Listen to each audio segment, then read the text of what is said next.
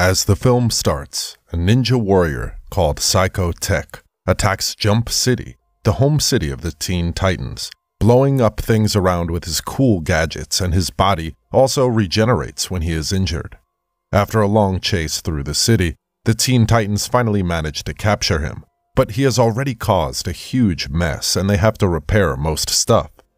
Beast Boy claims he is exhausted and he really needs a vacation, but Robin says heroes don't need a vacation, and he goes on to interrogate their new threat in town with his translation system.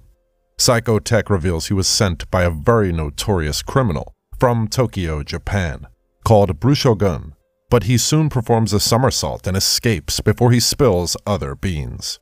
The Titans try to locate him with their gadgets and Raven's psychic powers, but he is nowhere to be found. However, Robin never gives up, and he vows to track the boss who sent Psycho Tech, and he asks the Titans to pack their stuff. They are heading to Tokyo. Beast Boy is super excited about the vacation to Japan, since he'll finally get to see comic book companies, sumo wrestling, and try out the original sushi boat. The team then travels to Tokyo, the city, with many lights, and Robin asks them to stay out of trouble. Meanwhile, a mysterious guy in a dark costume monitors their arrival into town, and thinks that Psycho must have talked.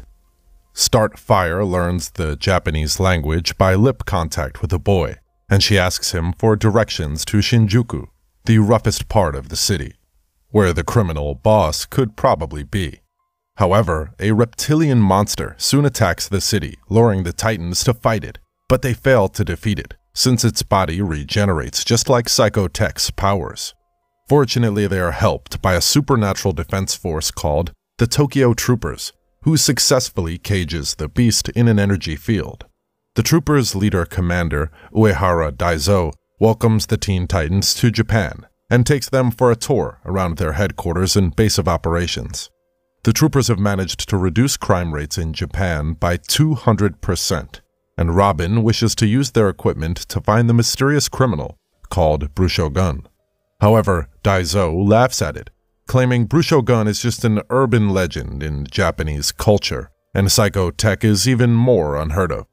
The Tokyo City mayor soon honors the trooper leader for his heroics in defeating crime, and before leaving, Daizo asks the Teen Titans to enjoy their stay in Japan, but leave the law enforcement to them. Now that their endeavors appear to be a wild goose chase, it's time for Teen Titans to enjoy the new city. Meanwhile, the mysterious dark guy is relieved that they are no longer looking for him, but he will keep monitoring their movements, and some other strange creatures track them. Cyborg tries out an all-you-can-eat restaurant. Beast Boy goes to the comic book center where he is distracted by a girl, while the rest also find themselves some fun things to do.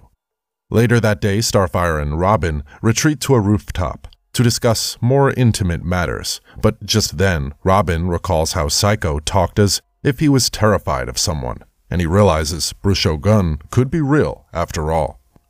Robin then concludes that true heroes never take breaks, and he has no time for such small affairs, and Starfire leaves in disappointment. Elsewhere, Raven is bored and she enters a mysterious building, while Cyborg tastes the octopus for his first time. Beast Boy gets lured by the girl into a karaoke performance, and all the girls there celebrate him. Later that night, while Robin is worrying about how to find the criminal, he is attacked by the ninja Psycho Tech. Their fight ends with Robin defeating Psycho, after pummeling him into the ground, and the crowd believes he has killed the ninja. Commander Daizo then arrests Robin, and he tries to explain that the Psycho wasn't an actual human, since he could regenerate, and he finds this to be a sick joke or a setup by Brushogun. Meanwhile, Raven goes to read about Brushogun from a bookshop, and the keeper hands him a book about it, claiming the guy is no myth at all. Beast Boy struggles to escape his fangirls, but he finally does, and outside, he meets with Cyborg, who is chased from the restaurant for eating too much. The two then run together, while some strange, creepy eyes watch them from the shadows. Later, Starfire sees a news report in which Robin was apprehended, and the Teen Titans have been ordered to turn themselves in, or leave Tokyo at once.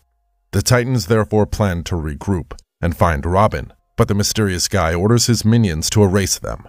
Later, as Robin is being transferred in a van, a slip of paper written the name Brusho-gun gets into the armored car and explodes, freeing him, and Inspector Daizo orders a search for Robin. Robin then goes on to steal a thug's clothing and sneaks into their pub to ask for Brusho-gun, but the waiter claims the troopers don't like anyone talking about the criminal. Robin learns that Brusho-gun is actually real, and he possesses strange powers, though one day he just disappeared, and later there emerged newer criminals. Their talk is soon interrupted by the troopers, who chase Robin throughout the city, and he is rescued by Starfire. Later, they having some yoga and are about to have another tender moment, but they're interrupted by the other Teen Titan members. Cyborg reveals they ran a test on the liquid from the Psychotech incident, and it is actually ink, just like the stains from their engagement with the other criminals. Raven also shows them a book about Brusho-gun, Tokyo's first supervillain, who was once an ordinary artist who used Japanese dark magic to bring his creations to life, but the magic ink entered him and he got transformed into Brusho-gun. This revelation angers Robin since he was framed for killing an ink creation, and he prepares to fight for justice. However, everyone in Tokyo is after them, and they are chased and hunted around the city. Finally, Robin deduces that Brusho-gun's hideout could actually be the comic book factory, Beast Boy's earlier suggestion, and they break into the building.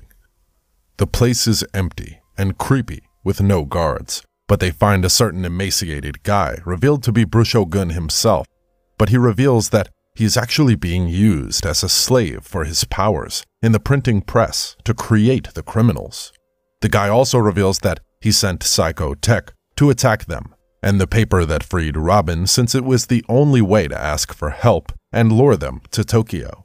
The real villain turns out to be Commander Daizo, who used Brusho-gun's powers to make himself a hero by creating villains which he then captured with his team of troopers. The troopers also attack the Titans, and during the fight, they realize the troopers are also made of ink, so they don't have to hold back.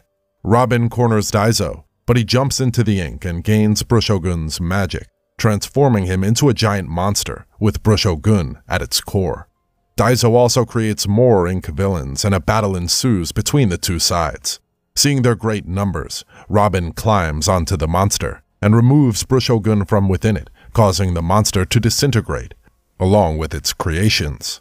Brusho-gun thanks Robin for saving him, while Daizo rests on the ground, defeated.